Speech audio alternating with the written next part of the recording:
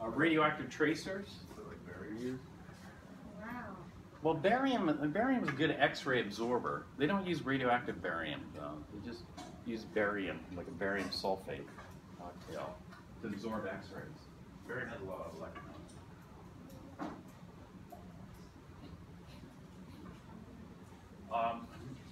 This is called labeling. You know, you can label certain atoms with radioactive isotopes, so that you can follow them through a reaction to figure out what the mechanism is. And so if you're trying to prove a mechanism, one of the ways you could do it is using radioactive nuclides to label.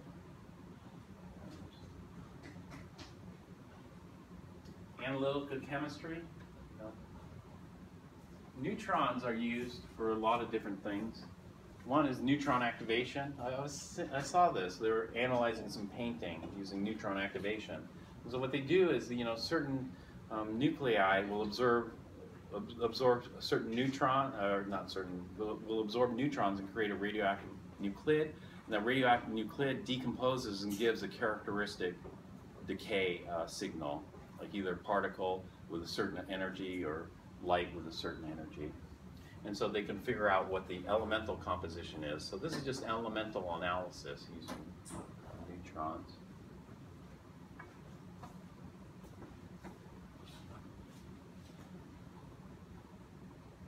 Whoa. Neutrons will cause food to become radioactive. You know, if you bombard this with neutrons, then the neutrons will get absorbed in the nucleus, screwing up the ratio, making these atoms radioactive. However, irradiation is not using neutrons. You know what they use for irradiation? X-rays. Well, if they use X-rays are not going to make the atoms radioactive. No. X-rays will knock electrons off or do other things, but the strawberries are not going to be radioactive afterwards. And so these have been irradiated, these are non-irradiated. Yeah. So shelf life, increasing the shelf life by killing off fungus or whatever else. Ew. Oh. They're faking me out. Maybe they do Still 15 days strawberries.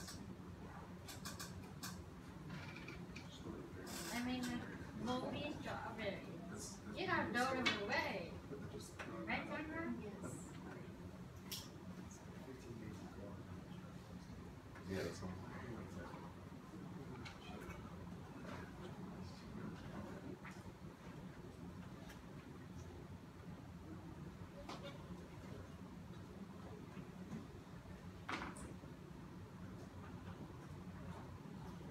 This guy,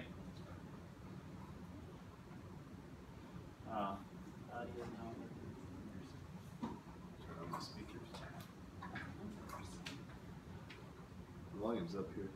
is the volume up? So please, yeah, maybe if Bummer.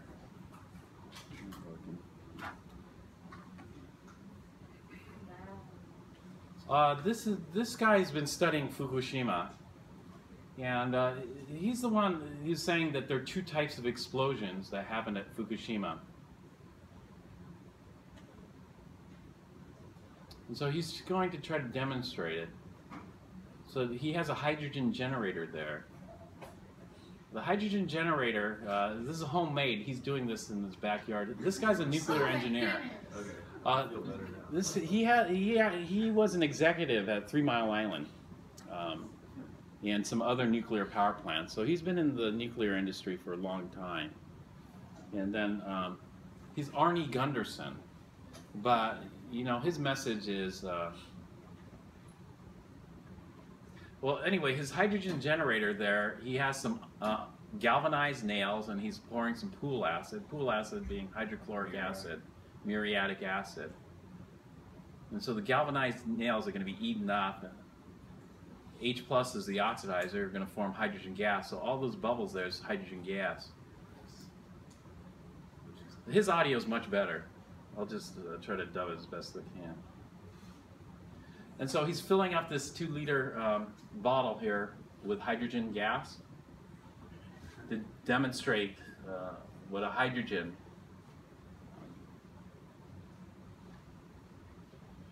So hydrogen's lighter, he's saying, than air. So the hydrogen's rising and pushing the air out. And so pretty soon that whole thing's going to be filled with.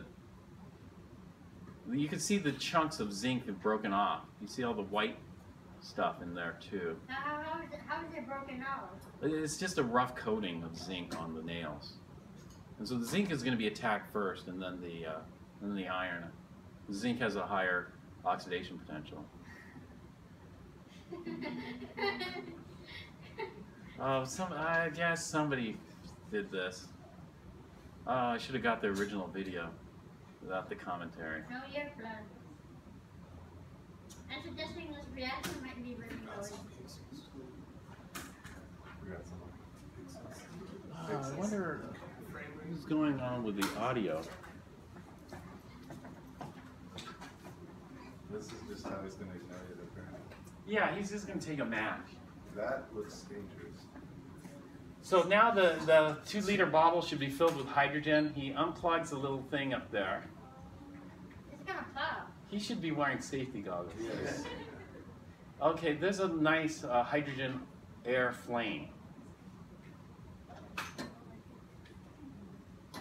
So that's just the rate that it's... Yeah, it's just slow burn right now, the hydrogen. It's slow burn because this is fuel rich. This is a lot of fuel, not much air. You know, the stoichiometry. They did in that water.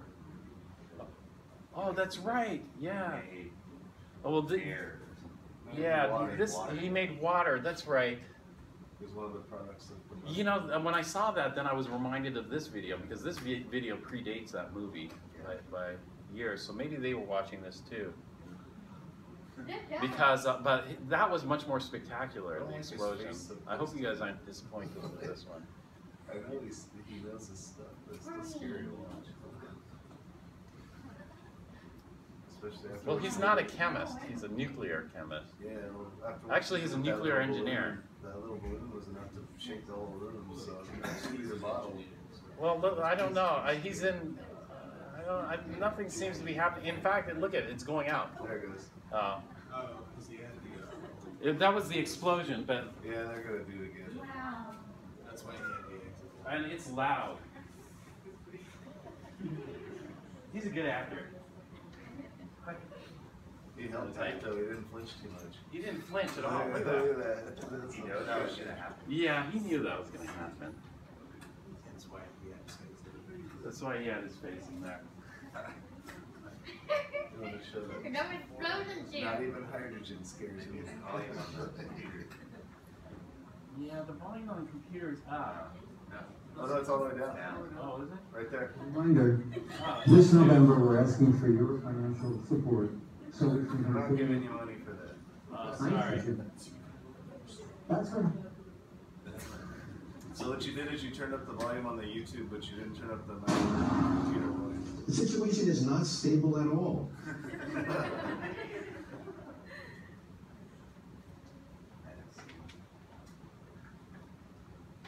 Well, that's a hydrogen deflagration.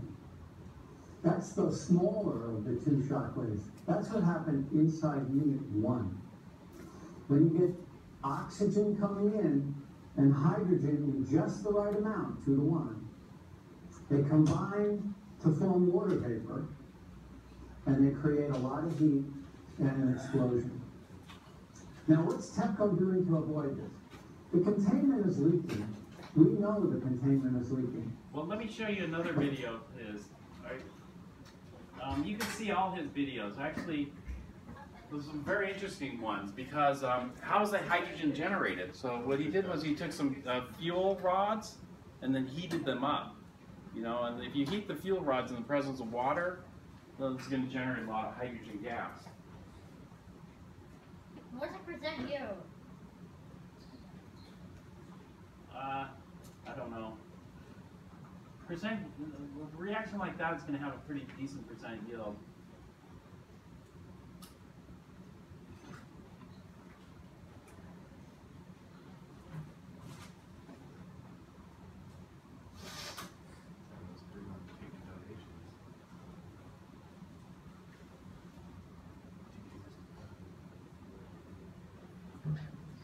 They reorganized it.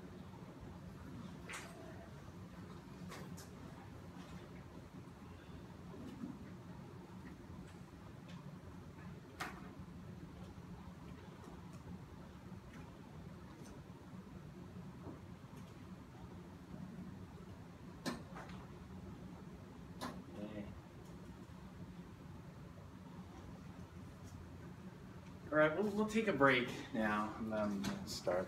Let me find this video.